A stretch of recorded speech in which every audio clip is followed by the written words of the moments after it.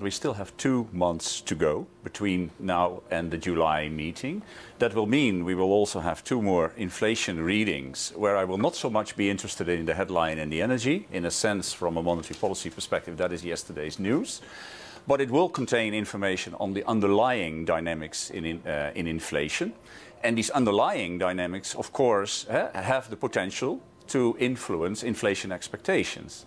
And I think, as to the future policy path, our president has set it out very clearly in what I think is an excellent block, that we will be guided by the principles of data dependency. Well, we have 2 more data points to come. Full optionality. That means that we don't exclude certain moves beforehand. And gradualism. Gradualism is absolutely desirable to have, to be predictable and not to add to further uncertainty. But there is a small but to gradualism, and that is also, by the way, in the block, that we can only afford gradualism if inflation expectations remain well anchored. If you now look at the various measures of inflation expectations in the euro area, they are now, what I would say, at the upper limit of still being well anchored. So they are still well anchored. If that continues to be the case, I'm all for gradualism. But we have to keep an open mind, retain full optionality for a possibility that new information might come in that might challenge that view. I understand that no member can pre-commit on what the Council will deliver, but when Germany presents a PPI number in excess of 30%, that looks pretty exceptional and pretty abnormal. Just give us some nuance. Is the inclination to move faster rather than slower on the rate moves? The French Central Bank governor saying on my panel yesterday, it seems pretty much a done deal as far as July and September are concerned. Is that right?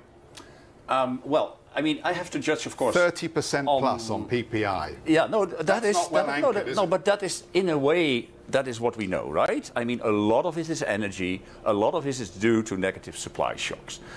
We stand for the difficult task to disentangle the couple of negative supply shocks we've had from also very strong demand. And we have to respond to the demand side. The 33% you are mentioning is to a very large extent also a result of the negative supply shock. We know that that will be a temporary shock. There is not much we central bankers can do about energy price inflation, but you can and must hold us accountable for avoiding that temporary bout of high inflation becomes entrenched. And that is why I am more focused on indicators of underlying inflation. And that is the one to follow, and that will also affect inflation expectations going forward. But you know the market is very fixated on a number, 25 or 50. Just to be very clear, 50 is not off the table at the July or September meetings? No, as far as I'm concerned, not. And the way I read the block of our president, it's clearly not off the table. Excellent. Let me ask you, the market believes that there will be no move in the June meeting, and that's because of what is happening in terms of the guidance that stipulates that rates only rise when the bond buying ends. Does that very clearly then and explicitly mean we can't expect an earlier move than July at the June meeting because of concerns about unanchoring of inflationary pressure? The answer is yes. We have been very clear about the sequencing, that we will first end asset purchases. We will end them in Q3. I think it's very likely to understand that we will end them very, very, very, very early in Q3. And I don't think it takes much imagination what the first moment in Q3 will be. But until that time, we will not touch rates. So rates will only be at the table in July.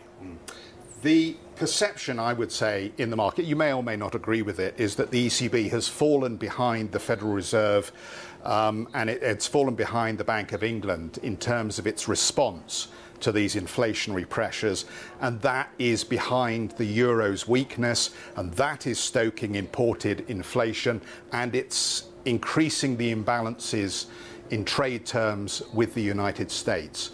Is that also why it's important at this stage? Even though I know you don't target a level for the euro, let's make that very clear. But do you think that is something that is worrisome and that needs to be observed carefully by the ECB at this stage? Well, there's a lot in your question. First of all, the fact that the ECB is behind in time the Bank of England and the Federal Reserve, that has a good reason.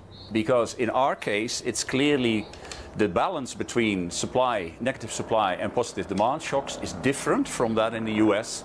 Our inflation problem is also more muted still. Definitely if you look at indicators of underlying inflation. So that explains why we are 3 to 6 months, let me put it like that, behind, for instance, the Federal Reserve. Now, that has ramifications for the exchange rate. Yes, the euro-dollar exchange rate has an impact on energy prices. So it has a short-term sort of feedback loop, which even increases the loss of purchasing power for our citizens. And that's why I think we should also be attentive to this mechanism.